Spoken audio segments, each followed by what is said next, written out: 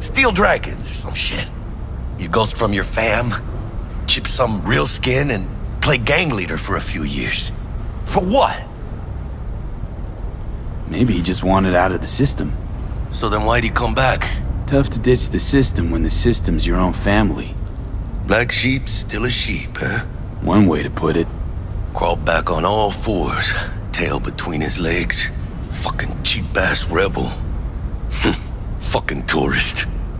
Tourist or not, he just walked into the lobby. And we are back in biz. Penthouse security is neutralized. Perfecto. Let's start the show. Hey, Bug. Were you on comm?